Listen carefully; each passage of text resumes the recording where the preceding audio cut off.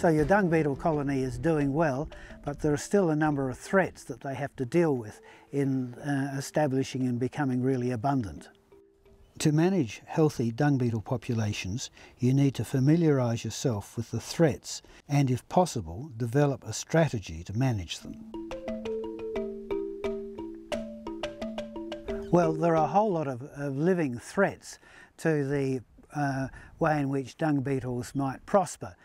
Included amongst these are predators, birds such as ibis and crows and kookaburras. They all love dung beetles. And then you can have other vertebrate predators like foxes. Monitoring your dung beetles will assist in your understanding of your colony populations and whether or not you need to acquire more beetles.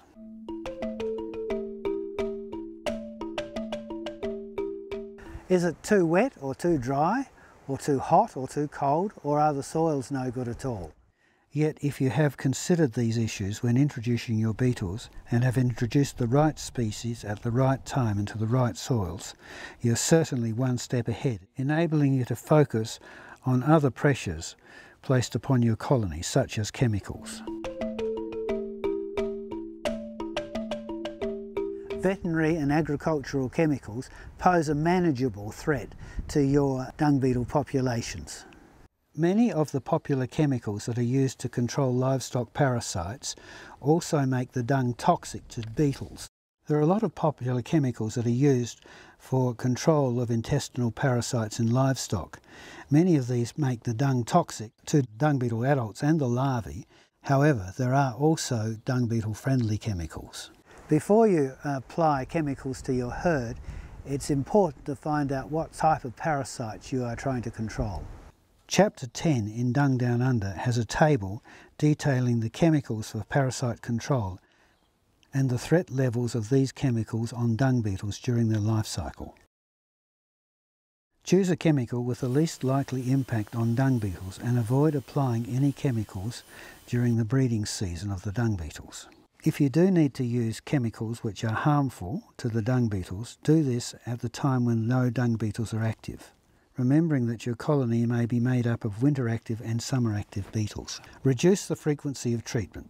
Can the parasites be managed with applications at key times of the year and at times that don't affect dung beetles? Ask yourself, is the treatment really necessary? Does the whole herd need to be treated? Are parasites specific to individuals or certain groups? Treating only the animals that need treatment will reduce the production of toxic dung and gives beetles more of an opportunity to feed on uncontaminated dung. Also, it pays to research the application rates of the chemical so that it's safe for dung beetles. Agricultural chemicals such as pesticides can also pose a threat to dung beetles. We did some experiments looking at the application of glyphosate to weedy pastures and then added dung beetles to these pastures. The glyphosate had no effect upon the dung beetles at all. Then we went and washed them in glyphosate and we found that that still had no effect upon them. We've done some studies with organophosphates to test their toxicity to dung beetles, and we've found that very quickly you get 100% mortality with some of the chemicals that are used for control of red-legged earth mite and lucerne flea.